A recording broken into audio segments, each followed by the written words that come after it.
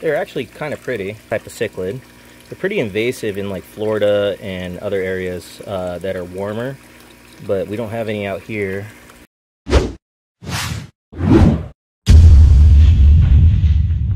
And weather's starting to get nice out here. Ponds are starting to heat up. So you can see I have 3, 4, 5 right there. I'm gonna have a few more, but the big thing today is we're moving our tilapia to this IBC tote that's been cut off. And you can see them all in there. There's a ton of them, and these are food grade tilapia. And so what we're gonna do is try to get an aquaponics system going with these guys. So I'm gonna have them grow in here for a little while I get the aquaponics system set up. But you can see they're quite big. I got them about that big, little fry size. So let's get a little bit of water to acclimate them a bit. Let them chill for a little while.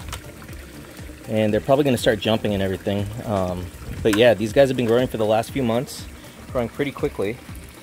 I think I have a handful more, and then we will toss them in.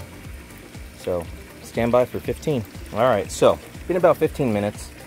Now, let's see if I could get one of these guys. They're actually kind of pretty. These are a strain that are meant to grow quickly, and they are a Blue Nile, cold hardy. And if you didn't know, tilapia are a type of cichlid. They're pretty invasive in like Florida and other areas that are warmer, but we don't have any out here up in the PNW. Let me see that one. That guy's pretty cool looking.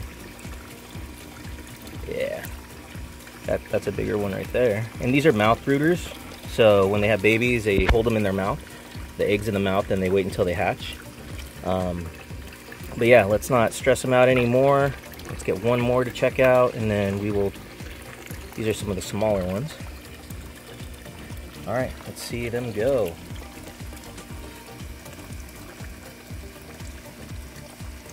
Grab that blue. That's a.